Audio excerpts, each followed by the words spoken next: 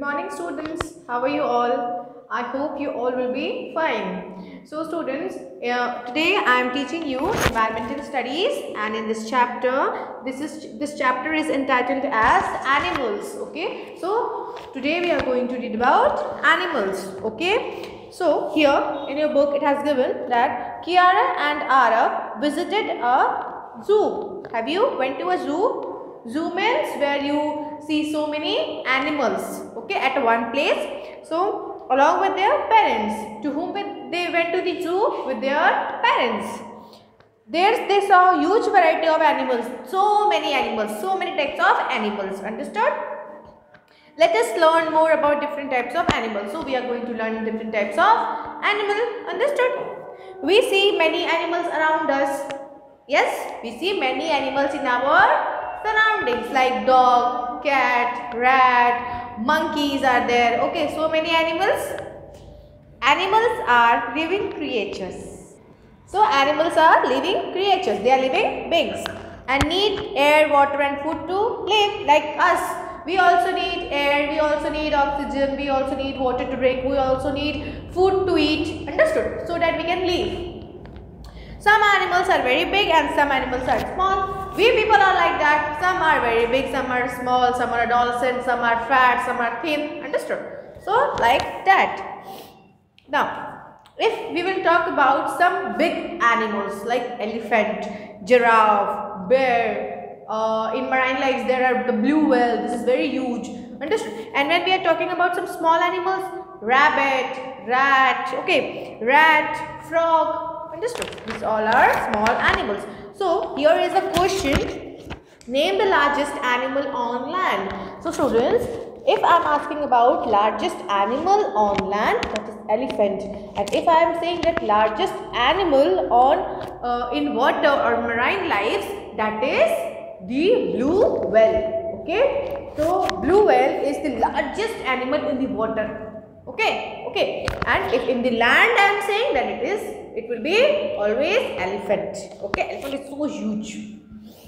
Now we will learn wild animals and domestic animals. Okay students, now wild animals, the animals that lives in the forest are called wild animals. For example, lion, elephant, zebra, bear, fox, etc.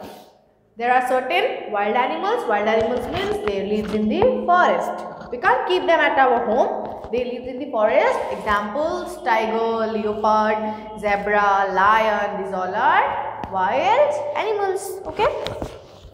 Now, domestic animals. The animals which can be kept at home or in farm by people are called domestic animal. Farm means, farm where people keep the animals, that is a house of animals. Farm is a house of animals where they can live safely. Okay, they can eat their food there at that place. Okay, so that is a farm. So domestic animal, that is the difference. Okay, we can't keep wild animals at home, but we can keep domestic animals at home. They are very lovely, they are very loving towards us. Okay, so these animals help us in many ways, like they work for us, gives us food, gives us milk, wool, etc.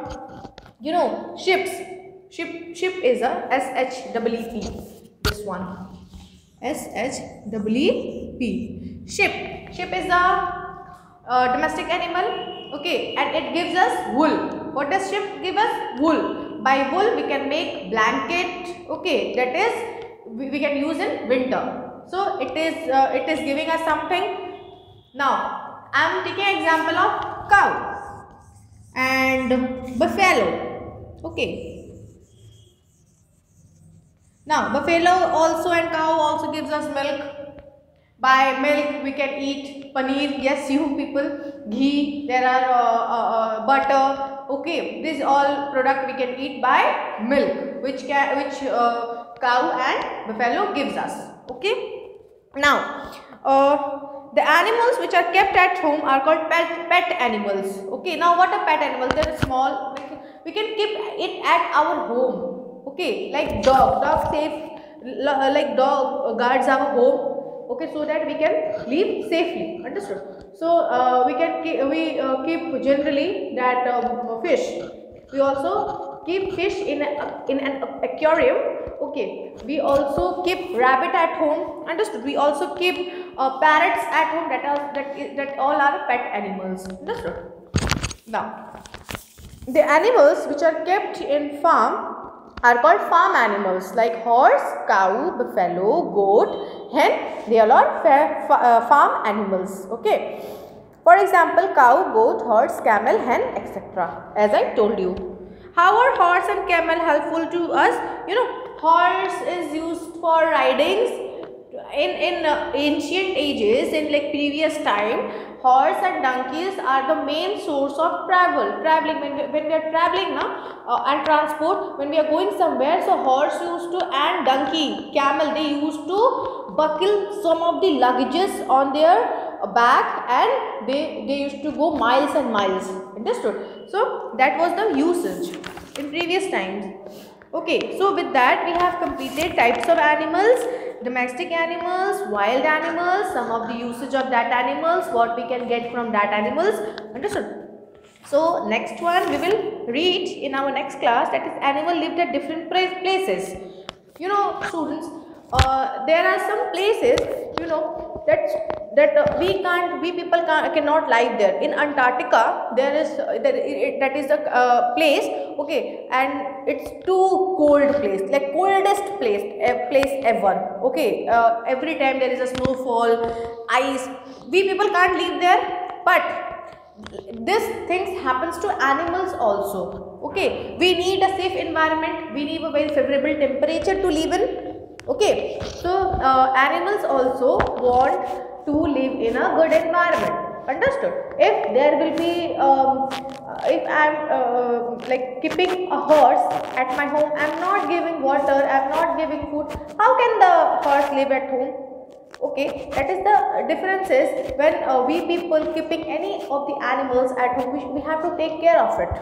If I am bringing polar bear in India, the polar bear will die. You know why? Because it needs a good temperature to live in, because polar bear needs a icy environment. Icy environment is very cold place. It lives in a cold region. Understood? So in our next class we will read which animal can live in which place, how, what will be the scenario of living that animals. Understood? So we will learn that things. Understood? So for now, read those things which I have taught you, and if you need any examples and if you want any help, then underline that lines and send it to me. Thank you.